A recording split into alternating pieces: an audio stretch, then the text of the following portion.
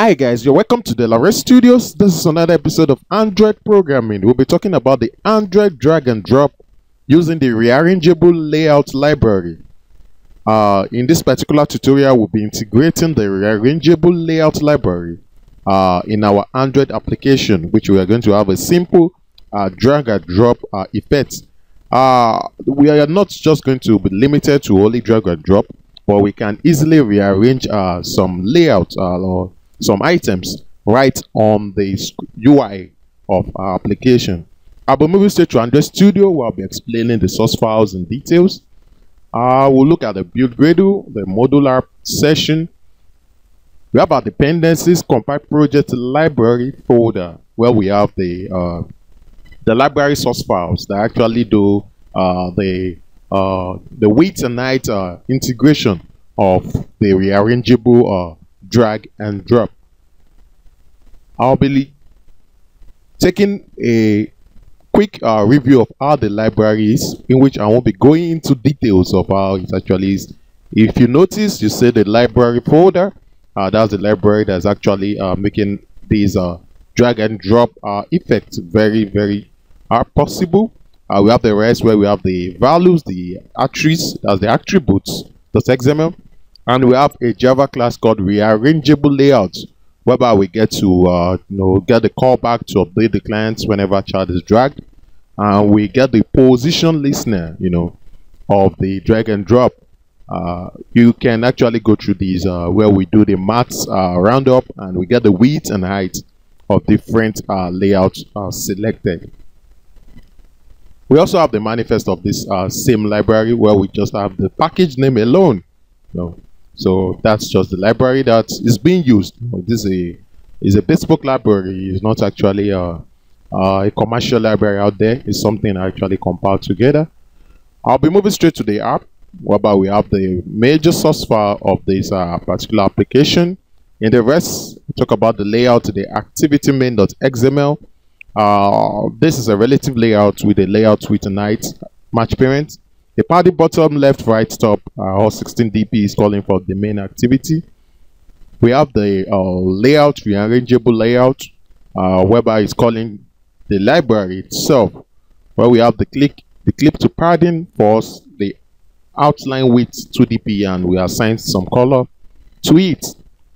We also have another text view, where we have the text on the sample demo. These are the text views that we'll be rearranging. We have two of it. We have another one called text view 2, which is an ID, and the text on it is just the sample demo with very large text that will overflow in width.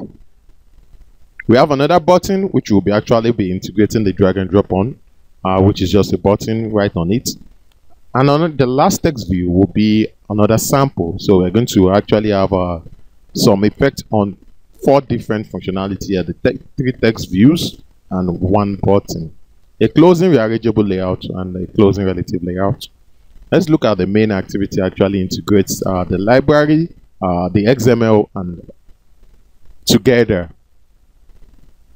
We have the import, the view, tree observer, the view, and majorly the rearrangeable layout from the library. The main activity extends a compact activity, whereby we have 2 fields, the rearrangeable layout root and the tag, whereby we instantiate to main activity.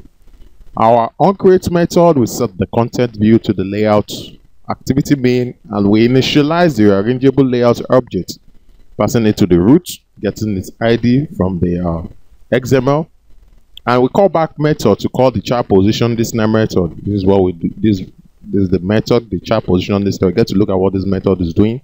We also have another method, which is a callback method to call the pre-draw listener, to redraw the object. So we'll be looking at these 2 methods. In this method, that's this particular method called child position listener. The root layout to receive position of child view whenever any child view is being dragged.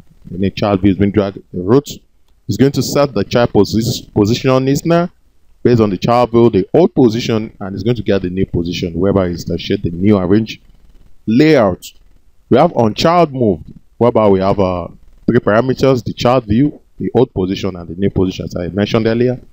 whereby the tag is going to call the string of the chart view, and also for the hold position. We have for the pre-draw listener. In this method, we're going to add a preview listener to the root layout to receive updates during chart view when chart view is being dragged. This particular method, we're going to get the view tree observer and add on pre-draw listener to this, and also return true. And let's look at our manifest. Hopefully our manifest is going to be a simple one where we only have the main activity, which is the launcher activity. I'll be uploading the source file to my GitHub account, and I'll be showing this in an Android emulator so that we can be able to see the functionality of a click and drag, using the rearrangeable library.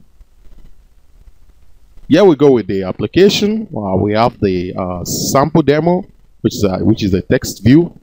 Another sample demo, again, this is a larger one that has a larger width. And we have a very small one, and we have the button. Now we can get to rearrange all these by clicking and dragging to different position. You get it?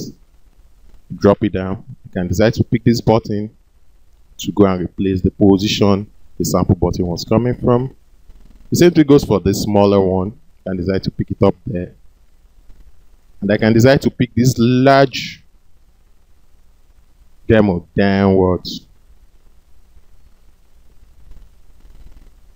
I can decide to create a space here and drag it back.